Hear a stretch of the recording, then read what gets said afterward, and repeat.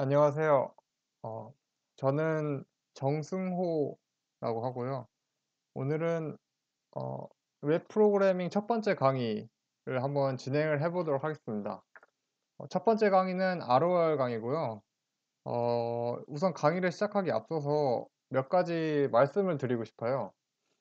사실 웹 프로그래밍을 준비를 하면서 생각을 많이 해봤는데 5번을 저희가 강의를 하거든요. 저희가 이제 온라인과 오프라인 합쳐서 5번의 강의가 있는데 아무리 생각을 해봐도 5번 안에 모든 내용을 다 담기에는 무리가 있었어요. 그래서 제가 이 강의를 계획하는데 거의 한 하루 종일 걸렸다고 해도 과언이 아닐 정도로 모든 내용을 최대한 어떻게 넣을까를 고민을 많이 했습니다. 근데 내린 결론은 결국에는 제가 해드릴 수 있는 게 그냥 고기를 잡는다고 치면은 고기잡이 배에 그냥 실어주는 수준밖에 되지 않을 것 같다는 생각이 많이 들었어요. 그래서 꼭 이 강의를 들을 때 반드시 제가 알려드린 내용만으로 이제 만족을 하시면 안 되고 프로그래밍의 세계는 깊고도 넓기 때문에 반드시 배우고 나면은 호기심을 갖고 더 많은 기능들을 학습하기 위해서 더 노력을 하셔야 됩니다. 그래서 스터디가 끝난 이후에도 이제 스스로 구글링을 통해서 학습을 하건가 아니면은 책을 사서 읽지 않으면은 의미가 없어질 수 있다. 그렇기 때문에 강의를 시작하기 전에 반드시 학습을 하고 나면은 반복 학습을 하고 그리고 더 많은 공부를 해야겠다는 생각을 하셔야 된다는 말씀을 꼭 드리고 싶습니다. 네, 그럼 이제부터 진짜로 본격적인 첫 번째 강의를 한번 시작해 보도록 하죠. ROR이 뭔지 아직은 여러분들 모르실 거예요. 오늘은 우선 첫 번째로 수업 진행 방식, 그리고 백엔드와 프론트엔드, MVC라는 어떤 개념에 대해서 배울 거고요. 그리고 본격적으로 저희가 이제 코드를 작성하게 될 클라우드9, 그것의 사용법에 대해서 배워보도록 하겠습니다. 우선 수업은 온라인 수업과 오프라인 수업으로 이루어져 있고요. 지금 여러분이 들으시는 게 바로 이 온라인 수업입니다. 그래서 저희 온라인 수업에서는 각종 이론과 방법론에 대해서 배우게 될 거고요. 사실 온라인 수업이 어떻게 보면 더 지루할 수가 있어요. 그래서 제가 여러 가지 비유와 이제 좀 드립을 치려고 노력을 하겠지만 사실 어떻게 될지 잘 모르겠어요. 저도 학생인지라 어떻게 잘 전달을 해드릴 수 있을지 고민을 많이 해보고 알려드리도록 하겠습니다. 그리고 그 다음에 이제 여러분들이 매주마다 모여서 하게 될 오프라인 수업은 실습 시간입니다. 그래서 모든 학생들이 모여서 제가 내주는 과제에 대해서 생각을 해보고 그리고 실제로 만들어 보는 시간이에요. 그래서 어떻게 여러분들이 재밌게 여기실 만한 소재들을 가지고 제가 한번 준비를 해봤는데 한번 이제 수업을 들어보시면서 한번 체험을 해보셨으면 좋겠습니다. 사실 웹 프로그래밍이라는 게 어떻게 보면 생산의 과정이에요. 그래서 직접 스스로 만들어 보지 않으면 의미가 없기 때문에 어, 어떻게 보면 이게 빡셀 수가 있어요. 온라인 수업에서 바로 배우고 바로 곧장 오프라인 수업에서 적용을 하기 때문에 힘들 수도 있지만 나름 재미있는 시간이 될 수 있을 거라고 생각을 하고 이 수업을 모두 마치면은 5주 차에는 페이스북 아니다 트위터 만들기라는 과제를 제가 드릴 거예요. 그래서 트위터 정도는 만들 수 있을 정도로 어떻게든 제가 이끌어 보도록 하겠습니다. 오늘의 이제 본격적인 수업 내용을 들어가 보죠. 만약에 저희가 지금 제가 뭘 설명을 드릴 거냐면 그 인터넷이 어떻게 굴러가고 있는지, 그러니까 여러분들이 컴퓨터를 켜서 인터넷 창을 키잖아요. 그러면은 일련의 과정들이 실행이 돼요. 그럼 그 일련의 과정들을 저희가 개발하는 사람으로서 알아야 하거든요. 그 개발을 하는 사람으로서 알아야 할 그 과정들에 대해서 한번 설명을 드리도록 하겠습니다. 그 설명을 제가 식당으로 비유를 할게요. 그러니까 예를 들어서 여러분들이 음식을 먹으러 식당에 갔어요. 그럼 어떤 일이 일어날지 한번 생각을 해보죠. 우선 식당의 뒤편과 앞쪽으로 한번 나눠보죠. 식당의 뒤편에서는 여러 요리사들이 이제 요리를 할 거예요. 냉장고에서 문을 열어서 우선 음식을 꺼내야겠죠. 음식을 꺼낸 후에 어, 주방에서 열심히 요리를 해서 요리를 가공한 후에 그 후에 이제 서빙을 통해서 식당의 앞쪽으로 전해줍니다. 그러면은 식당의 앞쪽으로 식탁 위에다가 서빙을 해드리면은 손님들은 숟가락과 포크를 가지고 음식들을 먹게 되죠. 그쵸? 그러면 저희들은 이렇게 이 과정을 이 과정하고 똑같아요. 사실 인터넷이. 자, 그 다음 슬라이드를 보시면은 뭔가 되게 밋밋한 밋밋한 사진이 나오는데 우선 모델 그러니까 저장돼 있는 그 데이터를 꺼내서 이제 가공을 합니다. 주방에서. 이 주방의 이름은 컨트롤러예요. 그리고 이제 이 데이터를 저장해 놓는 곳은 모델이라고 합니다. 그래서 이렇게 냉장고에서 음식을 꺼내서 조리를 한 후에 서빙을 합니다. 그 후에 식탁에다가 얹어 놓는 거죠. 이 식탁을 뷰라고 합니다.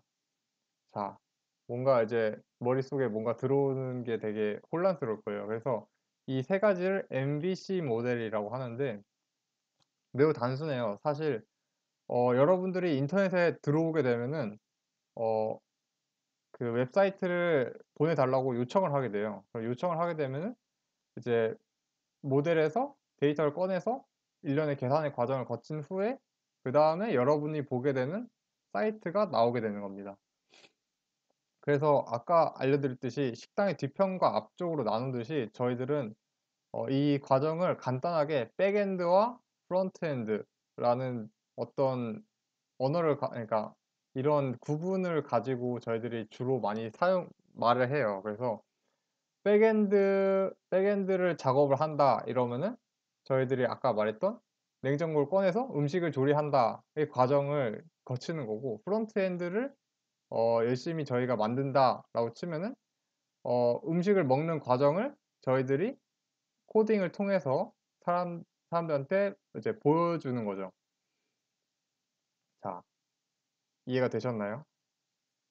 다시 한번 식당의 뒤편과 앞쪽으로 나눌 수 있고 음식을 꺼내서 조리를 한 후에 내다 줘야지 사람들은 먹는다. 똑같이 우리는 백엔드와 프론트엔드로 나눌 수 있고 모델에서 데이터를 꺼내서 컨트롤러에서 계산을 한 후에 그 다음에 뷰에다가 뷰에다가 던져줘야지 우리들이 웹사이트를 볼 수 있다. 똑같이 볼 수 있습니다. 자, 저희들이 이제 앞으로 저희 스터디에서 배우게 될 내용을 이제 대략적으로 설명을 해드렸는데요. 음, 백엔드에서는 저희들이 ROR이라는 단어를 쓰게 될 겁니다. 그러니까 문법이에요. 백엔드에서는 ROR이라는 친구가 일을 하게 될 거예요. 그리고 프론트엔드에서는 HTML과 CSS라는 친구들 두 친구가 일을 해주게 될 거예요. 이 루비 on 레일스라는 그러니까 루비 on 레일스를 줄여서 ROR이라고 부르는데 이 루비 on 레일스는 사실 서버단에서 주로 이제 작동을 합니다. 그래서 이 서버 컴퓨터에서 ROR이라는 언어를 통해서 우리의 작업들을 이해할 수 있게 되는 것이죠. 그리고 이제 브라우저에서는 그러니까 저희들이 인터넷에 들어가면은 인터넷 익스플로러나 크롬으로 들어가게 되잖아요. 그러니까 인터넷 창을 켜게 되면은 인터넷 창은 우리 컴퓨터는 HTML과 CSS라는 문법을 읽어가지고 우리들이 원하는 웹사이트를 보여주게 되는 것이죠. 어, 이해가 되셨는지 참 궁금한데 이 정도면 이해가 됐을 거라고 제가 믿습니다. 네, 그래서 저희들이 배우게 될 언어는 크게 ROR과 HTML, CSS 두 가지가 있습니다. 자, 이 두 가지 언어들에 대해서 한번 본격적으로 좀 더 알아보도록 하죠. 자, ROR은 이제 Ruby on Rails의 약자입니다. 그래서 이제 사실 제가 알기로는 제일 쉬운 백엔드 언어예요. 아까 알려드렸듯이 여기가 백엔드라고 했죠. 가장 쉬운 백엔드 언어입니다. 그리고 이 ROR은 저희가 배우게 될 내용에 한해서는 서버에서 실행되도록 하겠습니다. 그리고 HTML과 CSS의 경우에는 이제 HTML이라는 언어하고 CSS라는 언어가 사실 별개인데 같이 둘이 쌍으로 움직여요. 그래서 거의 떼놓을 수 없는 관계다. 마치 엄청난 절친이다라고 생각하시면 되고요. HTML이라는 친구는 이제 정보를 담당하고요. 저희가 웹사이트를 보게 되면은 어떤 문단이 있잖아요. 예를 들어서 가나다라 마바사라고 써져 있다고 해요. 그러면은 가나다라 마바사라는 그 글씨들이 이제 HTML이라고 볼 수 있고요. 그리고 CSS는 가나다라 마바사의 글씨 크기, 글씨 모양, 그리고 폰트, 약간 이런 데코레이션을 담당하는 친구가 CSS라는 친구입니다. 그래서 이 두 가지 모두 다 브라우저에서 실행이 되고요. 인터넷을 켜게 되면은 우리가 보고 있는 그 창에 우리가 보고 있는 그 컴퓨터가 이 두 가지 정보를 가져다가 읽어가지고 우리가 보기 쉽게 보여주는 것이죠. 네. 그래서 우리가 앞으로 배우게 될 내용은 이 두 가지입니다. ROR과 HTML, CSS. 자, 그럼 이 두 가지를 어디다가 써서 어떻게 작동시키는지 알아야겠죠? 그래서 저희들은 실습 환경을 구축할 겁니다. 실습 환경을 구축을 해서 이제 우리들이 코드를 쓰면은 코드가 이제 내 눈앞에 보일 수 있도록 그렇게 만들 건데 우선 여러분들은 크롬을 설치해야 돼요. 사실 필수예요. 크롬을 싫어하셔도 크롬을 설치할 수밖에 없습니다. 저희들이 웹을 하기 때문에 웹의 표준은 크롬입니다, 사실. 그래서 구글을 켜시고 아니면 네이버를 켜시고 크롬 설치라고 쳐가지고 구글 크롬을 다운을 받으세요. 자, 지금 플레이 버튼을 눌러서 멈추시고 크롬을 설치해 주시길 바랍니다. 네, 다 설치하셨으면은 이제 다음으로 넘어가도록 하죠. 꼭 설치해야 돼요. 자, 그 다음에는 주소창에다 크롬을 켜고 주소창에다가 c9.io라는 단어를 칩니다. 이게 클라우드9이라는 서비스를 저희가 이용을 할 건데 이 사이트에 들어가는 거죠. 이 사이트에 들어가게 되면은 자, 일단 들어가 주세요. 플레이를 멈추고. 네, 다 들어가셨으면은 그 다음으로 넘어가죠. 들어가셨으면은 오른쪽 상단에 요 고양이 버튼이 있어요. 제가 고양이를 참 좋아하는데 이 고양이 버튼을 한번 눌러주세요. 고양이 버튼을 누르시면은 뭐 sign up for GitHub sign in for GitHub이라는 아마 글자가 나올 거예요. 저도 잘 모르겠는데 이걸 누르시고 GitHub이라는 사이트에다가 가입을 하셔야 됩니다. 가입을 하시고 다시 c9.io에 들어가서 다시 고양이 버튼 눌러서 그걸로 로그인을 하세요. 네, 로그인을 하실 때까지 기다리도록 하겠습니다. 네, 플레이를 멈추시고 로그인을 해주세요. 이 3단계가 모두 끝나셨으면은 이제 다음으로 넘어가도록 하겠습니다. 네, 네, 클라우드 9에 접속을 여러분이 하시게 되면은 이런 화면이 이제 나오게 될 거예요. 이 화면에서 이제 요 Create a New Workspace라는 요 버튼을 눌러서 우리의 첫 번째 프로젝트를 한번 만들어 보도록 하겠습니다. 요걸 누르게 되면은 제가 눌렀어요. 로딩이 뜨죠? 네. 그 다음에 이제 이 프로젝트 이름을 적어 달라고 하네요. 프로젝트 네임은 HTML 뭐라고 하지? 테스트? 라고 저는 할게요. 이게 지금 영어로 해야 되고 띄어쓰기를 하면 안 돼요. 이게 만약에 띄어쓰기를 하게 되면은 빨간 글자가 떠가지고 안 된다고 할 거예요, 아마. 그래서 띄어쓰기 안 하고 영어로만 쳐주세요. 참고로 코딩의 세계는 모두 영어로 되어 있습니다. 그래서 참 영어를 못하게 되면 좀 서름이 돋는 그런 세계예요. 네, 그리고 이제 루비 이 버튼을 눌러주시고 퍼블릭으로 해가지고 그냥 create a workspace 이 버튼을 눌러주세요. 자, 누르게 되면은 만들고 있다고 뜹니다.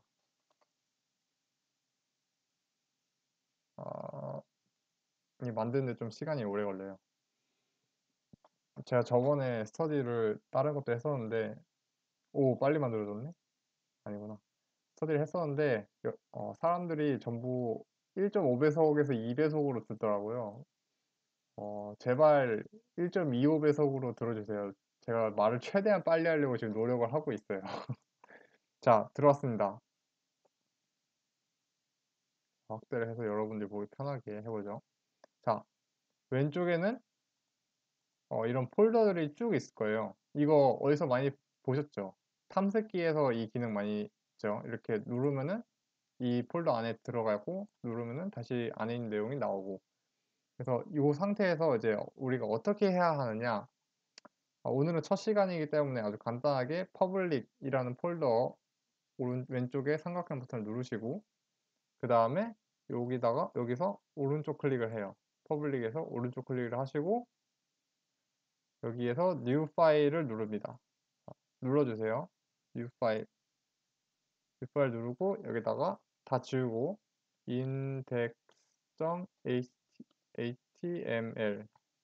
index.html이라고 쓰고 이렇게 누릅니다. 그러면 여기 파일이 하나 더 생성이 됐죠. 여기서 더블 클릭을 해주세요. 아이고, 더블 클릭을 하게 되면은 이렇게 창이 뜰 겁니다. 이 창은 이제 탭이라고 해가지고 지금 요 두 개의 탭이 열려 있는데 첫 번째 탭은 뭐 꺼도 되니까 끌게요. 자, 그러면은 이제 개발 환경이 구축이 된 겁니다. 실상 여기다가 이제 저희가 HTML을 쓰게 되면은 이거를 이제 저희들이 서버를 통해서 볼 수가 있습니다.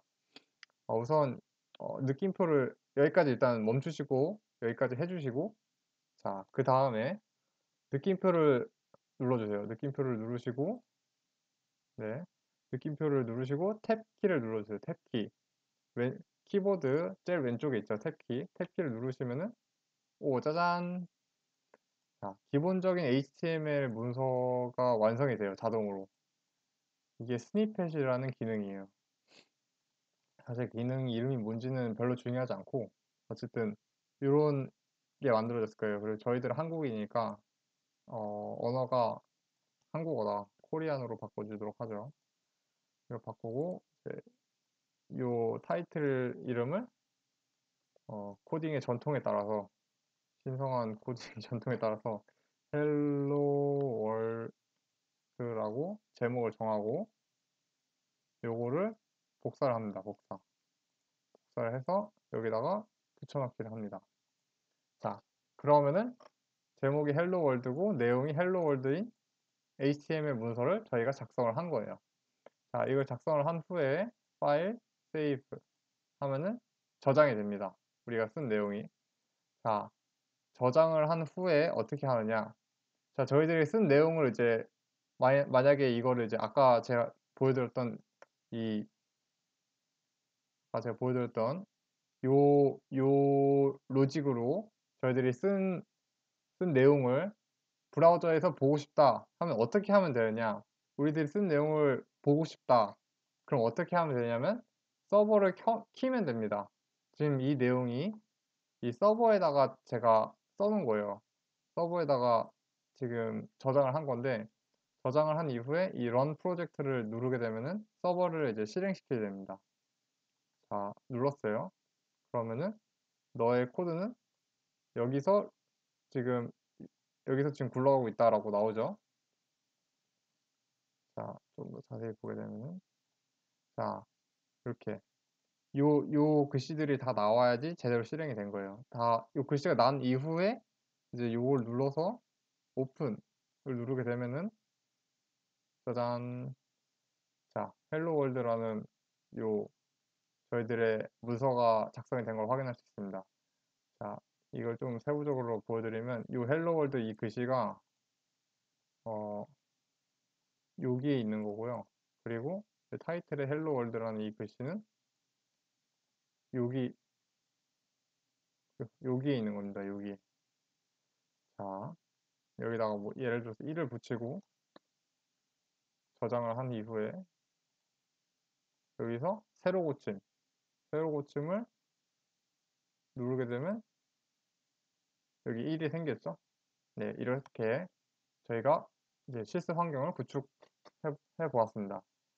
자, 그러면은 이제 다음 수업으로는 HTML과 CSS 수업을 진행을 해보도록 하겠습니다. 아까 한 가지 제가 안 알려드렸는데 저희들이 수업을 이제 ROR, HTML, CSS 이렇게 세 개씩 찍을 거예요. 그래서 이제 첫 번째 저희가 방금 들은 이 수업이 ROR 1강이었습니다. 네, 감사합니다. 다음 수업에서 보겠습니다.